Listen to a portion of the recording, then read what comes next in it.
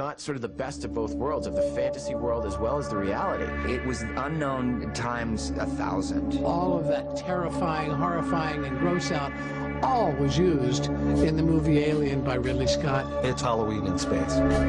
Simple idea, and you play it through. Alien, they always classify it as science fiction, and it's not science fiction, it's gothic horror. It solves the ultimate problem of the haunted house. Why don't people just get out of the house? Well, in Alien, there is nowhere to go. And it even had, like, you know, Harry Dean Stanton going, "Here, kitty, kitty." I mean, it had classic old dark house put in this new setting. That run-down, beat-up-looking future. Any movie that's that claustrophobic is scary. If you look at Kubrick's 2001, that was the white-collar space. And then you look at Alien and all the Alien rip-offs, it's blue-collar space. But when you first saw that Giger design for the first time, it was so insane. Giger's design of that creature was just totally nightmarish.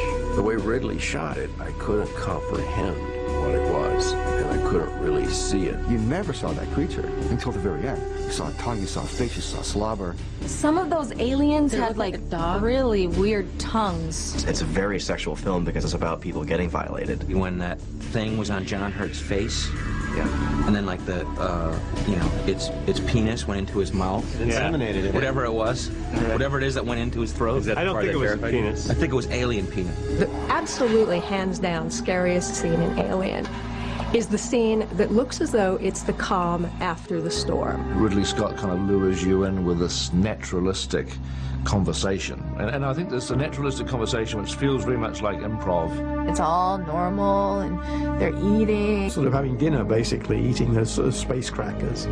And then John Hurt starts to cough. A lot of his success had to do with the misdirection. You just absolutely did not expect that to happen. Completely unexpected, and it goes right to one of the core fears of human beings, is that you don't want anything to get inside of your body.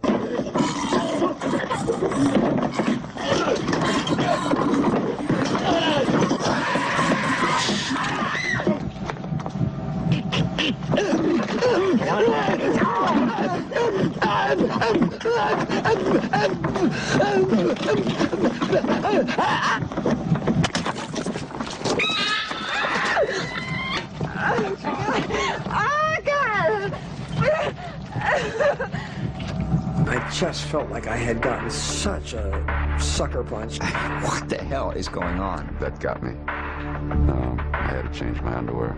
And that look on Veronica Cartwright's face when she gets sprayed with the blood, I mean, it's real. It was terrifying. And that wonderful little moment where it goes before it runs away, because it was so startling.